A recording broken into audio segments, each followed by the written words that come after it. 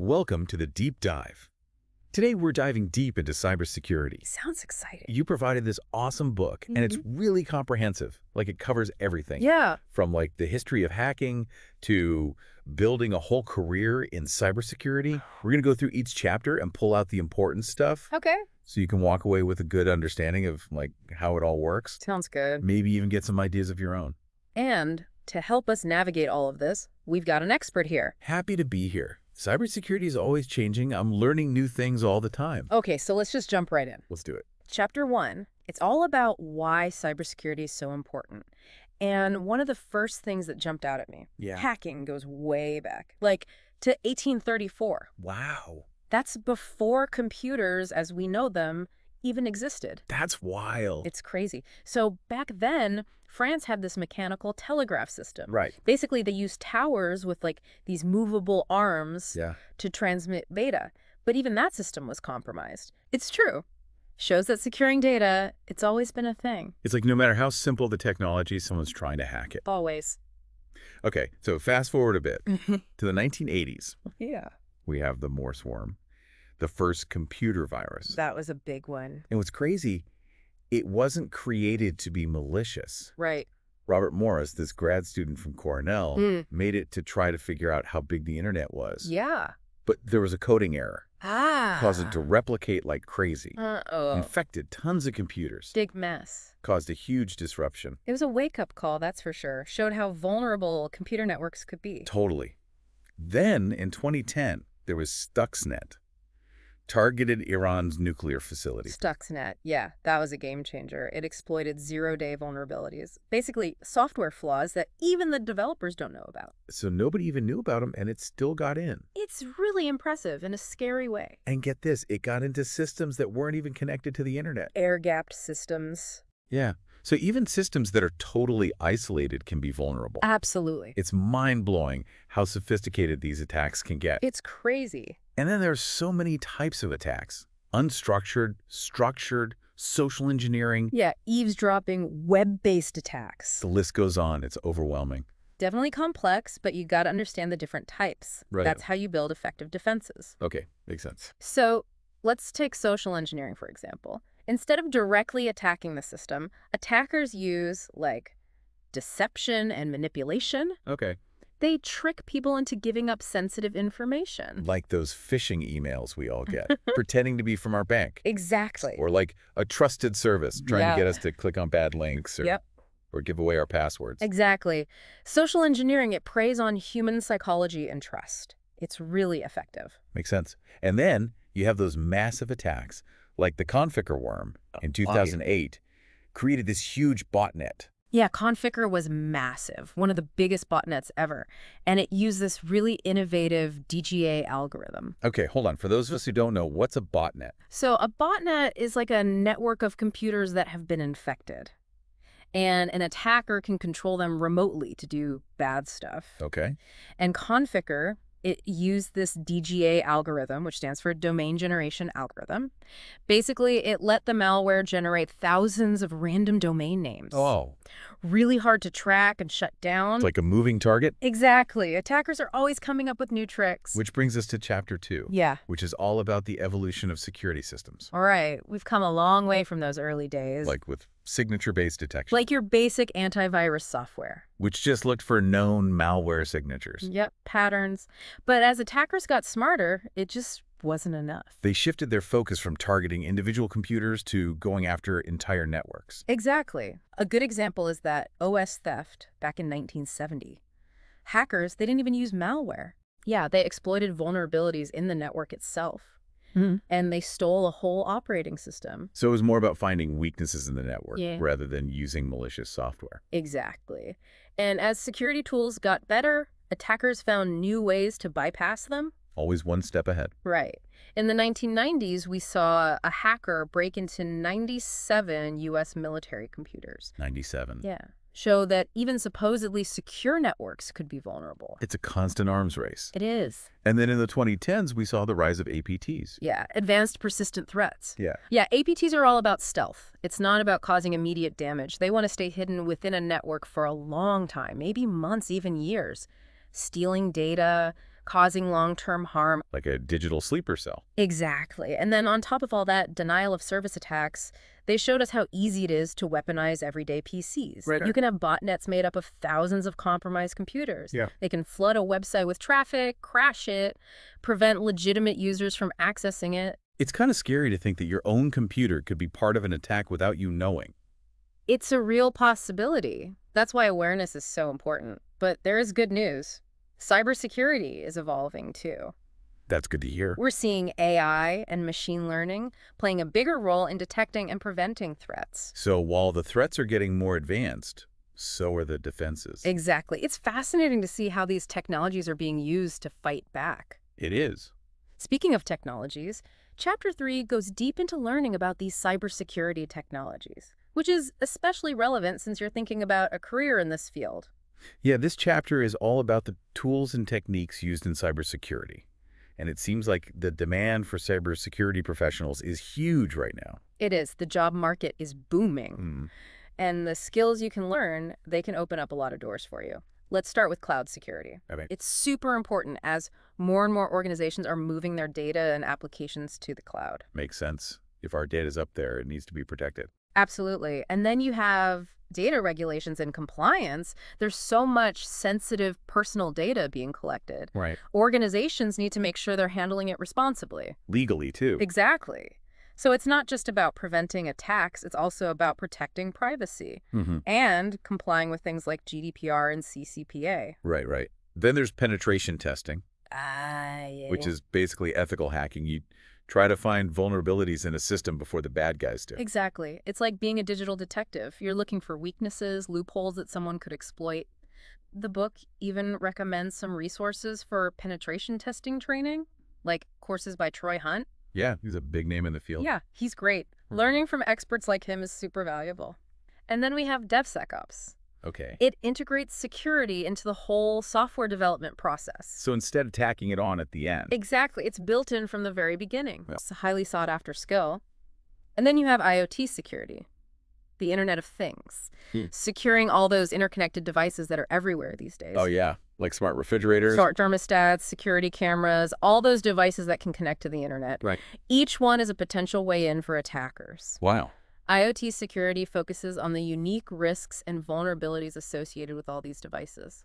It's amazing how technology has changed our lives. Yeah. But it also creates all these new challenges for security professionals. It definitely does. And then you have user behavior analytics. UBA. Yeah, UBA. AI and big data come together to analyze user behavior, looking for anomalies, things that might indicate a security threat. It's like having a security guard who knows everyone's routines. One can spot anything suspicious. Exactly. It's like having a digital Sherlock Holmes. Constantly on the lookout. Exactly. And lastly, the chapter covers endpoint detection and response, or EDR. It's a crucial tool. It's about real-time threat detection and incident response, monitoring individual devices, computers, laptops, mobile phones, looking for suspicious activity. So it's like having a security system on each individual device. Yeah. Constantly looking for threats. Exactly. A vital layer of defense in today's complex threat landscape. So this chapter covers a lot of ground. It gives you a good foundation, all the tools and techniques used in cybersecurity. That's a lot to take in. It is, but it's fascinating stuff. Okay, so we've looked at why cybersecurity is so important and how security systems have evolved. Right. Now let's get into the skills you need for a career in cybersecurity. Okay. Chapter 4. This is stuff you're really interested in, right? Yeah, definitely. This chapter is all about different roles in cybersecurity, the skills you need for each one, and what the job market looks like. Perfect. So it starts by talking about all these different roles. Right, like penetration testers, Security analysts. security engineers, managers, even CISOs, the chief information security officers. So it runs the whole gamut.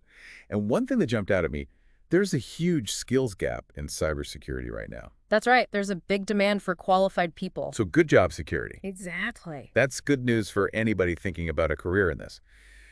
But the book also explains why there's this gap. Yeah, there are a few reasons. One, a lot of the experienced people, they get drawn to the big tech companies. Google. Yeah, Microsoft, Amazon, high salaries, exciting opportunities. So there's a lot of competition. Absolutely. Second, The gap between entry-level and experienced people, it's getting bigger. The Hmm. field's changing so fast that it's hard for new people to catch up. So learning never stops. Never. And then the third thing, there's a high turnover rate. People are always moving to better jobs or they get burned out. So it's challenging, but there's also a lot of room to grow. For sure. Yeah. In this chapter, it lays out the foundational skills you need no matter what role you're interested in. Okay. Things like risk management, Yeah. networking fundamentals, situational awareness, being able to assess a threat and respond effectively, and then just being familiar with cybersecurity toolkits. Got it. Those are the basics.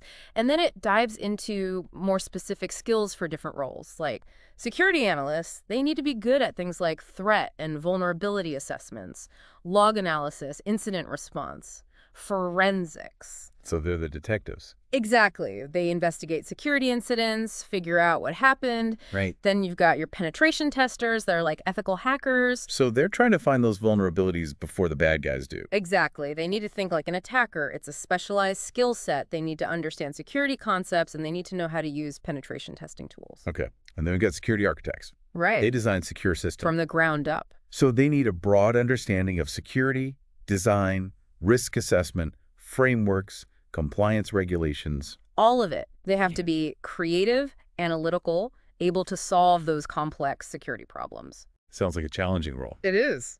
Okay, so this chapter breaks down those skills, gives you a good roadmap. Now let's switch gears a little bit. Chapter 5, the attacker mindset. This one's a little creepy, Yeah, it is. but it's important to understand how attackers think. Absolutely. This chapter looks into the psychology of hackers, their motivations, their tactics, how they think. So the book describes hackers as patient, determined, often insensitive to the consequences of their actions, risk-taking, meticulous, defiant of authority. Yeah, and they give some good examples, like the WannaCry ransomware attack in 2017 That's a big one. caused huge disruptions, affected hospitals, potentially even led to deaths. It's chilling, the level of indifference. It is. And then there's social engineering, where attackers manipulate people into giving up their information. And they often target vulnerable people, like the elderly. Right. They might pretend to be a family member who needs money or a law enforcement officer. Prey on trust and fear. We need to be aware of this. Educate ourselves and others about social engineering. Definitely. And it's important to understand, attackers aren't always driven by money. So it's not always about stealing data for profit. Not always. The book talks about political activism, religious extremism, revenge, even just curiosity, a challenge. So making a statement. Exactly. If you understand their motivations, then you can develop better security strategies. It's not just about the technical stuff. You got to understand the psychology. Exactly. Okay. Chapter 6, different approaches to cybersecurity. Right. Reactive, proactive, and operational security. Right. This chapter lays out different strategies that organizations can use to manage security risks. So reactive security, that's basically responding to threats as they happen. Yeah, it's like calling the fire department when your house is already on fire. Right. It might put the fire out, but the damage is done. So it's damage control, but not the best way to go about it. Exactly. Proactive security, that's about anticipating and preventing threats before they can cause harm. So being prepared. Finding vulnerabilities. Fixing them before they can be exploited. Exactly. It's things like asset management, Okay. knowing what you need to protect, software inventory, keeping track of all the software on your systems, configuration management, making sure your systems are secure, vulnerability assessments, Regularly scanning, malware protection, antivirus and all that. employee training. So it's multi-layered. It is. Technical measures, human awareness. It's a comprehensive approach. And then there are social engineering assessments, seeing how susceptible people are to phishing attacks and things like that. Yeah, it helps organizations figure out where the weaknesses are. And then web application security assessments. Those are important. Web applications are often targets. So proactive security, it's about staying ahead of the attackers, finding those risks before they can become a problem. What about operational security? That's about finding the balance between security and the needs of the business. Not every organization needs the same level of security. Right. So it's about being realistic, finding the right level for your specific situation. Okay, that makes sense.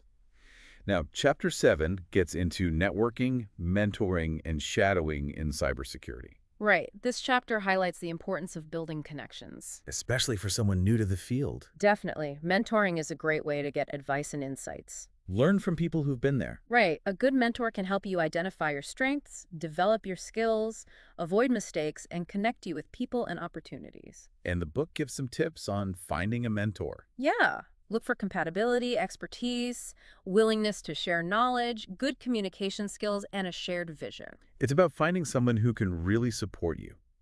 Then there's networking, It's all about relationships, attending industry events, online communities, professional organizations. building your online presence. The book says it's important to build genuine connections, Absolutely have meaningful conversations, share what you know. learn from others. Networking can open so many doors. It can. And finally, job shadowing, That gives you a first-hand look at what a role actually involves. like a behind-the-scenes look. Exactly. So we've covered mentoring, networking, job shadowing, all good stuff. Now, let's get to Chapter 8, Cybersecurity Labs. This chapter is all about hands-on experience, different types of training, resources for developing practical skills, So it starts by talking about the different training options. instructor-led, virtual instructor-led, and self-paced. Self-paced is getting really popular. Yeah, it's flexible, affordable, learn at your own speed. And the book highlights some free online cybersecurity labs. So you can get started without spending a lot of money. Yeah, and they provide a safe environment to experiment. Right. Practice your skills. Get that hands-on experience. The book even walks you through some examples, Yeah, like the XSS exercise. that one teaches you about cross-site scripting vulnerabilities. And then there's the SSL test. That shows you how to check if a website's running on a server with misconfigured SSL, the protocol that secures online communication. And cloud-based vulnerability scans. To test for weaknesses. Penetration testing labs. Ethical hacking. And the book even mentions gamified learning platforms, like CTF 365. Capture the flag. It's a competition, but it's also a fun way to learn. Love that. So we've explored a lot, different approaches to security, networking, mentoring, hands-on learning. Chapter 9 is all about knowledge checks and certifications, ways to prove your skills. Right, certifications are getting more and more important in cybersecurity. It's a way to show you've got the knowledge and that you meet industry standards. Like a seal of approval. Exactly. And the book, it talks about why certifications are valuable. Okay. They show initiative, they showcase your skills, they give you job-specific knowledge, they can boost your career, they build client confidence, they help you market yourself. It's a win-win. It is. And they give you a guide to choosing the right certifications. Which is important. There are so many out there. There are. You need to think about the vendor's reputation, how long the course is, what other learners have said about it, the support they provide, how credible the certification is, what the job market wants, and most importantly, does it align with your goals? Makes sense. Find certifications that are respected and give you the skills you need for the jobs you want. Exactly. And remember, cybersecurity is always evolving, so getting certified, it's not a one-time thing. You have to keep learning. Continuous learning. Gotta love it. So the book highlights some key certifications. CompTIA Security plus A, that's a good starting point. Yep. CompTIA Pen Test Yep. plus A for penetration testing skills. CompTIA CSA plus for cybersecurity analysis. Right. And then more advanced certifications like CISP, CCSP for cloud security. It's a lot to remember. It is. Do your research. Find the ones that fit your goals. Exactly. Okay, we've covered so much. We have. Essential skills, the attacker mindset, different approaches to security, networking, hands-on learning, certifications, Chapter 10, all about security intelligence resources. Right. All the tools and information you need to stay up to date. It starts with checklist resources, which provide a structured approach to assessments. Checklists are good. Make sure you haven't missed anything. They've got a comprehensive security checklist in the book. Covers a lot of stuff. Securing personal devices, social engineering scams. Good reference to have. Okay, so checklists are good for this structured approach. But the book also covers cybersecurity news and advisory websites to stay up to date on the latest threats. Absolutely. Things change so quickly. So they recommend some good sources, like Naked Security by Sophos, They explain things really clearly. Dark Reading for more technical audiences, In-depth covered. and Krebs on Security, the blog by Brian Krebs. A must-read. Okay, so news and advisory websites are key. Then they talk about cybersecurity training websites for more structured learning. Absolutely. So they highlight /Nest, focuses on phishing. Important topic. Springboard, they offer a range of courses. Boot camps, career tracks, Cybrary, lots of free and paid materials. and the U.S. Department of Homeland Security. They have free resources too. They do. And finally, the book introduces the STIX and TEX TCI standards. Those sound complicated. They are a bit technical, but they allow organizations to share threat intelligence securely. So working together. Exactly. Now, Chapter 11. This is one of my favorites. Expert opinions on getting started in cybersecurity. Hearing from people who have been there. It's inspiring. So we've got Ann Johnson, corporate vice president at Microsoft. She emphasizes the importance of diversity. She says, our teams must be as diverse as the problems we are trying to solve. Ugh, love that quote. Diversity of thought, experience, background. Absolutely, and her career path shows that. Mm-hmm. CEO of Boundless Spatial, president and COO of Qualys Inc., VP at RSA Security. Wow, she's done a lot. She has. Okay, next up, Or Hunter Gun and Ozan Okar, they founded KeepNet Labs. They talk about continuous learning. Making learning a habit. Reading, conferences, training. Hands-on experience. It's all important. Then we have Dr. Joko Simonovsky, a specialist in digital currency security. He talks about specialization. He says, cybersecurity is a wide area. Certainly, depending on your background, you need to determine which area of cybersecurity you will be researching. It's a good point. You can't be an expert in everything. Right. Find something you're interested in and go deep. Like he did with digital currency. Exactly. Then there's Paula Yanuskiewicz, founder and CEO of CQURE. Okay. She says, if you want to start your adventure with cybersecurity, start with the most common things. Learn how to break a system from the inside by using Metasploit or PowerShell Empire. Hands-on approach. I like that. Dive in, get practical experience. And she gives specific tools to start with. Yeah, Metasploit, PowerShell Empire. Okay, next up, Stephen Sims, senior manager at EY. He talks about work ethic, passion for learning. He says you need to continuously be learning and honing your skill set. You need to have a natural desire and passion for problem solving. Cybersecurity, it's not for everyone. If you don't like to learn, it's not the right field. You gotta be passionate. Okay, Robin Basham worked in various cybersecurity roles. He says, be a constant student. There are many free training resources. Don't be afraid to ask for help and reach out to the cybersecurity community. Community is so important. Collaboration, knowledge sharing. Ask questions. There are tons of free resources online. Yeah. And then there's Erdal Ozkaya. He wrote the book we're talking about. He talks about mentorship and networking. He says networking, mentoring, and finding the right coach can help you excel in your career. Having a mentor can be so valuable. It can. And Erdal Ozkaya, he's a great example of that. He's built a strong network. He's always willing to help others.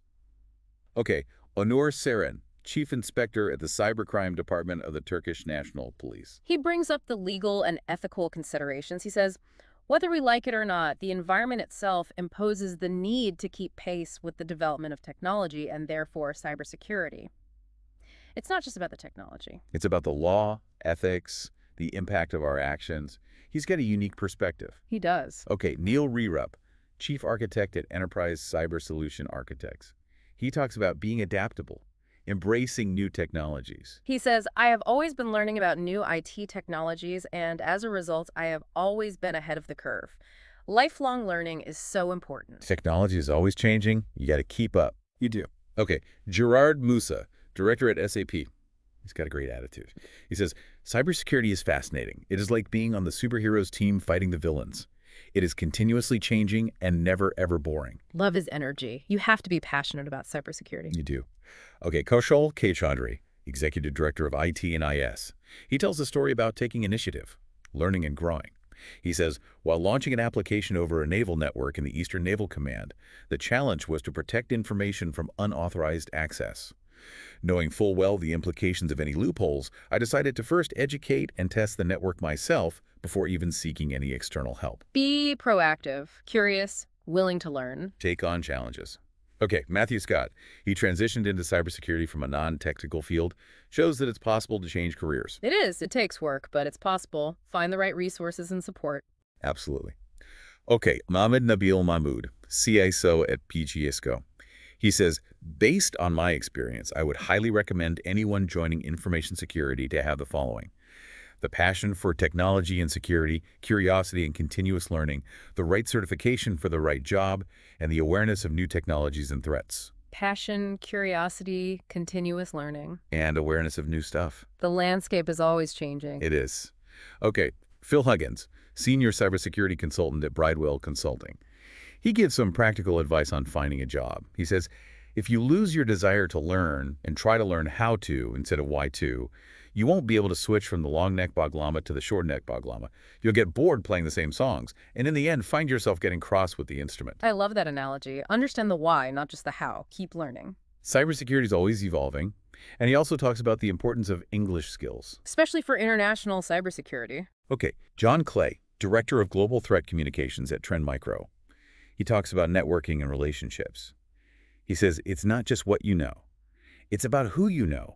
Network and build relationships. Go to conferences. Online community. Reach out to people. Give back to the community. Build a strong network. So networking is key. That brings us to the end of the expert insights. What a great chapter. So much good stuff in there. Yeah. And it leads perfectly into the next chapter, which is all about how to get hired. So we've heard from all these cybersecurity experts. Lots of great advice. Now let's get down to business. Chapter 12. Landing that first cybersecurity job. It's like a roadmap for the whole process. It all starts with your CV. Right. It's your marketing tool. Got to showcase your skills and experience, grab their attention. The book says you really need to tailor your CV to the specific job. Absolutely. It's not one size fits all. Highlight the skills and experience that match what they're looking for. Okay. And the book gives some really specific examples of what to highlight for different roles. Like if you're going for a security analyst position, you'd want to mention incident response, log analysis, threat intelligence. Right. But if you're more into ethical hacking, you'd focus on penetration testing tools, vulnerability assessments. Got it. So know your audience, tailor your message. Exactly. And the book also has this helpful checklist of what to include. Your contact info, a professional summary, work history, technical skills, certifications, even hobbies that show you're passionate about tech or problem solving. So paint a picture of yourself. Yeah. Show them who you are, what you can do. Okay, so you've got a great CV. Now, the interview, the book talks about different types of interviews. You might have a structured interview, very formal set questions, or an unstructured interview, more conversational, more flexible. And then there's semi-structured, which is a mix of both. And they give tips for handling each type. Plus, they even go over common interview questions. So you can be prepared. They might ask about your strengths and weaknesses. Your teamwork experience, problem-solving approach, your passion for cybersecurity. It's not just about the right answers, it's about showing how you think and your communication skills. Exactly. Be yourself, be confident, let your enthusiasm show. Okay, so you nailed the interview. Now you've got multiple job offers. That's awesome. But how do you choose? That's where Chapter 12 comes in again. It helps you evaluate the offers beyond just the salary. Yeah. Think about work-life balance, company culture, opportunities for growth, your potential manager, salary transparency, the company's values. So finding the right fit. Absolutely, a place where you can thrive. This book has been packed with information. It has. We've covered so much ground. From the very first hacks to the latest AI and cybersecurity. We talked about the attacker mindset, different security strategies, all the skills you need for a career in this field. And hopefully you have a much better understanding of how complex and constantly changing it all is. Definitely. The world needs people like you, passionate and skilled, to protect it from cyber threats. What a great way to wrap things up. You have the knowledge now, the resources are out there, and there's a whole community ready to help you. So go out there, make a difference. Make your mark on the world of cybersecurity. And never stop learning. Stay curious, stay informed, keep exploring. Great advice. Thank you for joining us on this deep dive into cybersecurity. We hope you found it informative and inspiring, and we hope you feel empowered to take that next step in your cybersecurity journey. Until next time, stay safe and stay secure.